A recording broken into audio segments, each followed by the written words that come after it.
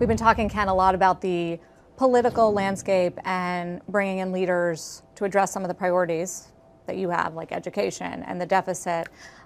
I think a lot of people are wondering if you're still backing Ron DeSantis. You did publicly, but haven't spoken about it in a while.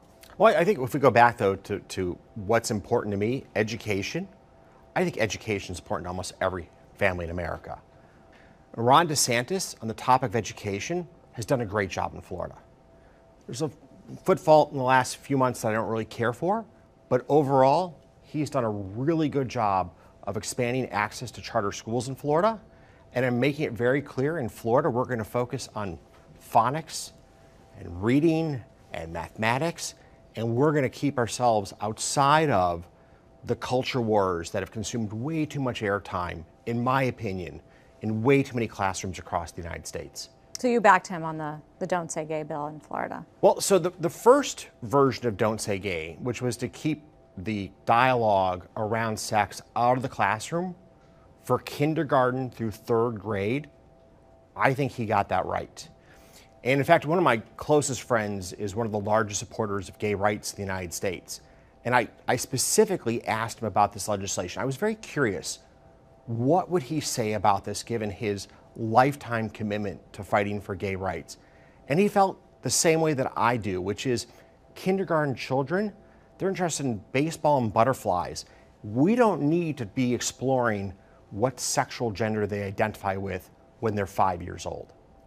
Now, I said there was a misstep. The expansion of that legislation through high school, I think, was a grave mistake. I think as children age, these issues become they become very real. It's part of the passage into adulthood. And to have access to your teacher as a resource to discuss and debate these issues, I think is incredibly important. And I have a huge, huge belief in the importance of freedom of speech. And any legislation that curtails freedom of speech in this context with an adolescent student, I think is a mistake. What about going after Disney? You know what, like from my heart, Ron won that war out of the gate. He should have spiked the football and walked off the field, and it should have ended there. The ongoing battle with Disney, I think, is pointless. In fact, it doesn't reflect well on the ethos of Florida. You know, the mayor of Miami-Dade is a Democrat. She's really exceptional. And you know what she talks about with me? How can we make this a great state to do business in? Ron needs to stay on that talking point, and in his words and in his actions, make it clear to the entire United States of America, Florida is open to companies that want to create jobs, that want to create innovation, that want to build a future in our nation. And the fight with Disney runs counter to that narrative. Absolutely. So do you support him for presidency? So we're now through the first debate, and I'll tell you what, I'm still on the sidelines as to who to support in this election cycle. I'm still on the sidelines. And in fact, it probably doesn't matter. Donald Trump has been made the martyr by the legal system. He's right now the runaway favorite in the Republican primary. And interesting enough, there's no real contender against Joe Biden, who, with all due respect, it's time for him to enjoy retirement. Biden. You've also called Trump a three-time loser. Look, if I had my dream, we'd have a great Republican candidate in the primary who was younger, of a different generation, with a different tone for America, and we'd have a younger person on the Democratic side in the primary who would have his message for our country, and we'd have a debate around ideas and principles and policies to make this a great nation. We're not having that dialogue right now, and that's really concerning to me. So you're still on the sidelines listening to the debates. How are you assessing? How are you making that decision? What sort of issues are you listening for? Because it's not really clear what DeSantis's campaign strategy is. I don't know his strategy.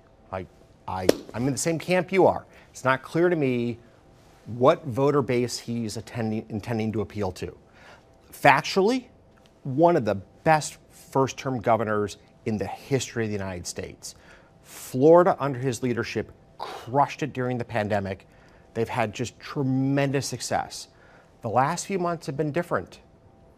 And sometimes success goes to people's head.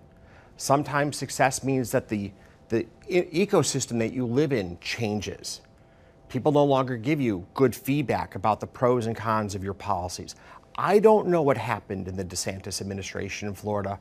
I do know first-term governor, just a phenomenal job. But that hasn't been how this last few months has played out. So which one do you worry more about, Trump or Biden?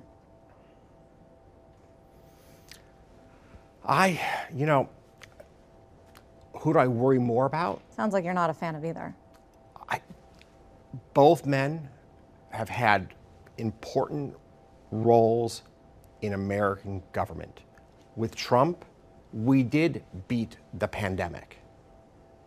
And to his credit, a number of issues of national security, both defense and economically, he put front and center on the table. In fact, those issues have almost consumed both parties at this point in time in terms of debate.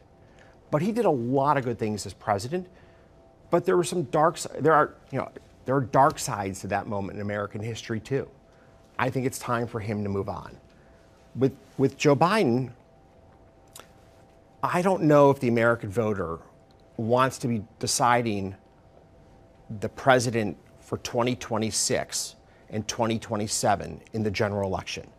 And it may not be Joe Biden, given his health.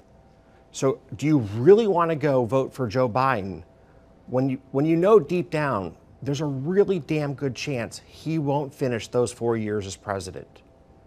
And that's a very unusual place for the American voter to be in making that decision to cast a ballot for somebody.